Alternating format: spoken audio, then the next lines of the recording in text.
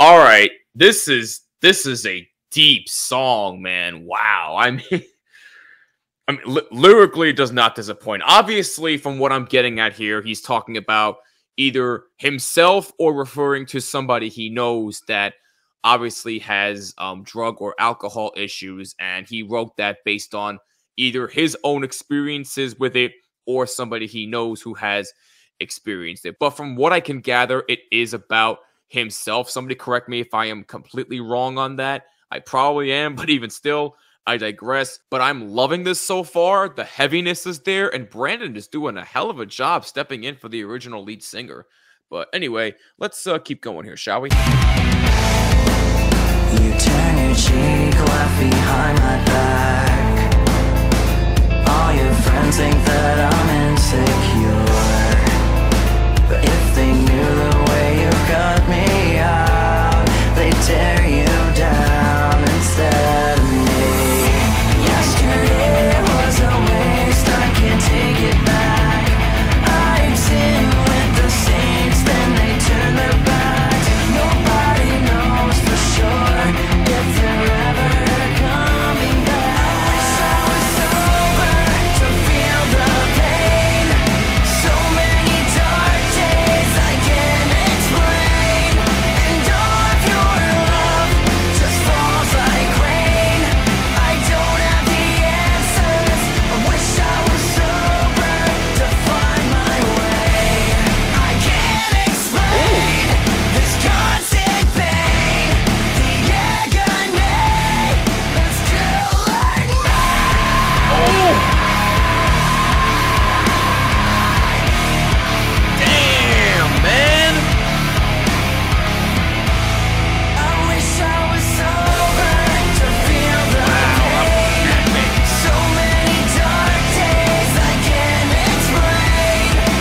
hold on. I feel empty. Can I go back and hear that one more time? Because that part was epic as hell. I loved that. Let me go back and hear that one more time. Wish I was sober to find my way.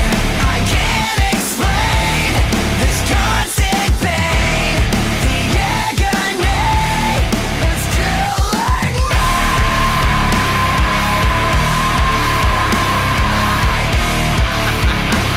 I love that so much. I wish I was sober to feel the pain.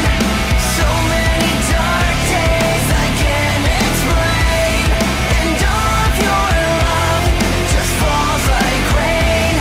I don't have the answers. I wish I was sober to find my way. To find my way. To find my way. Wow, man, oh man, that was amazing. What a song that was. What a job by this band. I'm sorry that I've fallen off these guys for a hot second. I gotta start listening to them more, especially the fact that they're from my area. That was outstanding. All right, so like I said before, from what I was getting from this song, it seems like this was written about either Brandon himself or somebody that he knows or any of the other band members know that was going through either drug or alcohol abuse. And basically they're saying that I wish I could feel sober to feel all the pain. And look, I've said this over and over again. No matter what you're going through in life, whether it is drug or alcohol addiction or something like that, somebody you know is going through that, no matter what you're going through in life, no matter how many dark days that there are, everything always will get better. It always does in the end. That's the most important thing that you have to remember. I've always said, if I can always inspire one person with this message, then I've done my job. Everything will get better. Just give it time. I know it sucks to hear that for some people, but as the old saying goes, time heals all wounds. And I think that this is the overall message that this song is trying to convey, and I love that so much.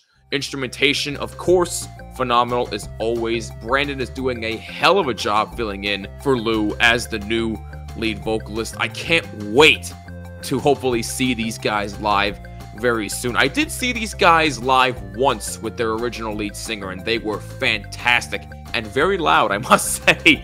But I will definitely have to make a trip to see these guys very soon. But overall, Palisades, Sober, gets a 10 out of 10 for me.